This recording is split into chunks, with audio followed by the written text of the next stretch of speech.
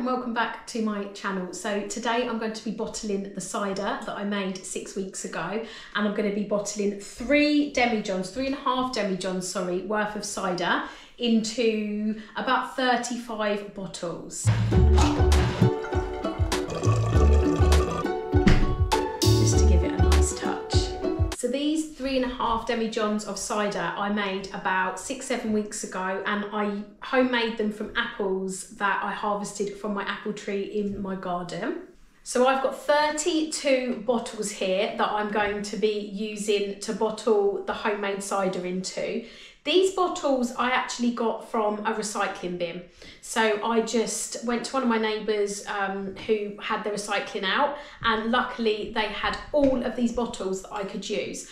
If you do need bottles, you can buy them online, but to be honest, you're going to be washing them, you're going to be sterilising them.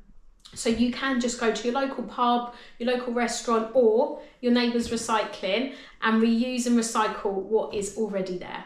So the 32 bottles that I've got here have already been washed. So I've washed them with this bottle brush, and I gave them a really good scrub. All the labels I'd already removed. I did that when I retrieved them from the recycling. So I did that outside with a hose, and I took all of the original labels off. So then just today, before I decided I was going to bottle them, I gave them a really good wash with hot soapy water with this bottle brush. And then I put them all on this drying rack. Now there's lots of different drying racks that you can get. You don't actually need a drying rack. You can just use a drying rack that you've got next to your kitchen sink, or you could makeshift something. But I did purchase this drying rack because it's something we want to do every year. So it's worth investing in for us. And we have got quite a lot of bottles here to wash and dry. Okay, so now the bottles have been washed and they're all on the drying rack ready to go. They still need to be sanitised. So I have got a bottle rinser here, and I'm going to be using a sanitizer.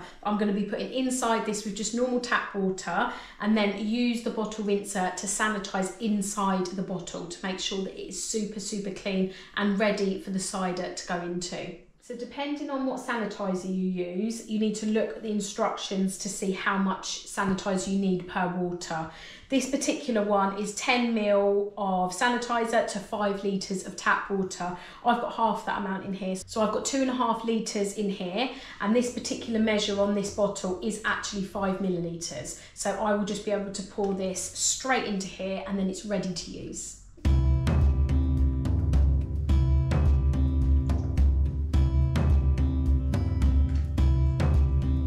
So I'm just going to give that a quick stir, just to make sure that is all mixed into that water. Everything I'm using is sanitised and sterilised and completely ready to use with the cider. So what I'm going to do, I'm going to take the bottles now, put it on top of this, and this looks like it's going to be really satisfying. And just give it a few squirts. Just like that. And then put it back on the drying rack just to dry.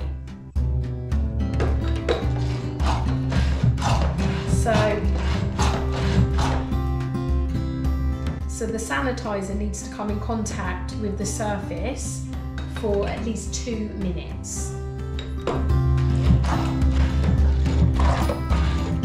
Okay, so I'm going to carry on sterilising the rest of these bottles and then go ahead and start bottling.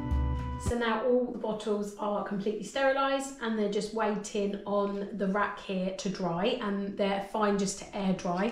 While I'm doing that, I'm going to make sure the caps are nice and sterilised as well.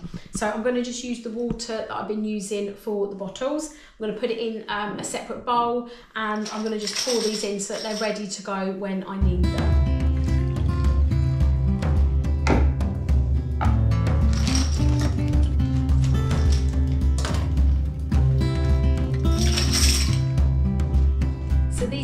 Actually bought new. Every time you bottle cider or beer or anything that you're brewing yourself, you need to use brand new caps. So my caps have been in that sterilising solution now. I'm just going to pour the water back into the bottle washer, and then I'm just going to put them in another clean bowl just to dry, and they'll be ready to use when I start bottling.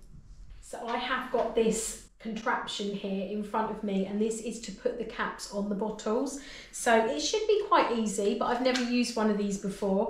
But the idea is you just pop the cap on the bottle, you place this over it, and then you just push the levers down, and that should make that really airtight and secure so that nothing gets into the bottles and also nothing gets out of the bottles. So I'm also going to be using carbonation drops, and these are going to go one of these into each bottle. So that will then ferment it for a second time, making the drink fizzy. So you can also use sugar to make the drink fizzy, but I just thought this was a really easy way of doing it. It's 1 drop per bottle, and you know you've got the right amount, and you know your drink's going to be fizzy at the end of it.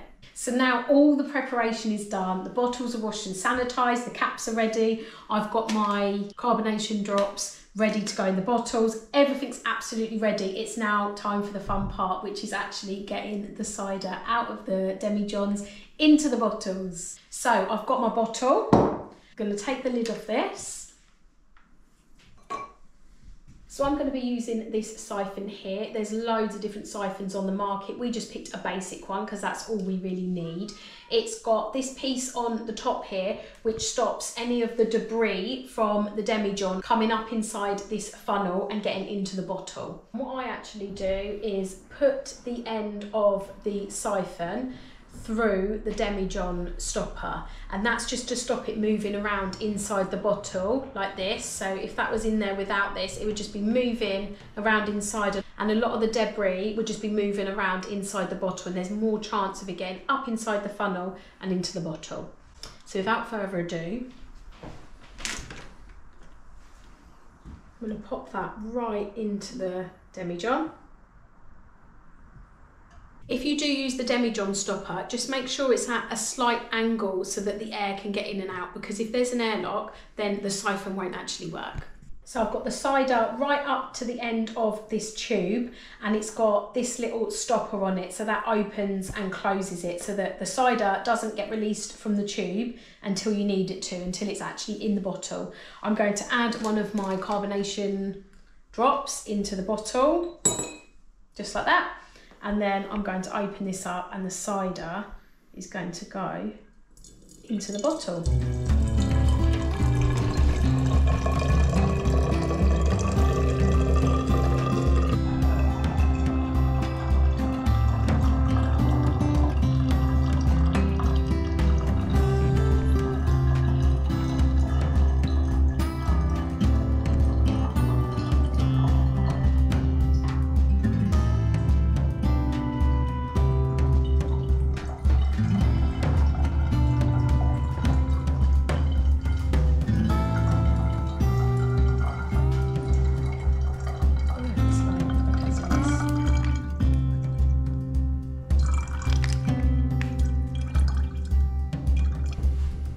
So I've left a little bit of a gap here. It's probably just over 1 inch, and that's just to leave a little bit of air in there, and that helps with the extra fermentation and to make it nice and fizzy. Now I'm going to add the caps. So these are the caps that I've already sterilised. They're all sanitary, just like that. I'm going to use my new contraption. So that needs to go right on top there. It's got a little magnet on it which helps it hold it in place, and then hopefully I'm just going to push this down and it's going to seal this bottle.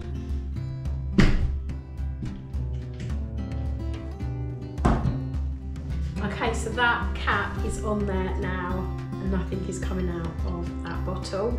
At the top you can see where the pressure's actually made a bit of an indent on there, so that shows that that's on there really nice and tight.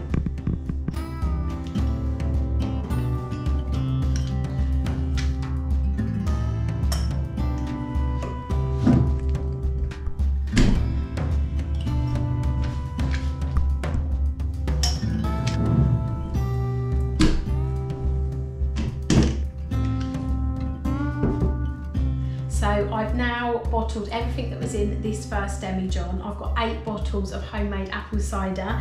The finishing touch is I just want to add one of my labels. So I got these off of eBay. They just say that it is Gemma's homemade apple cider. And I'm going to be putting these on the bottles just to give it a nice touch.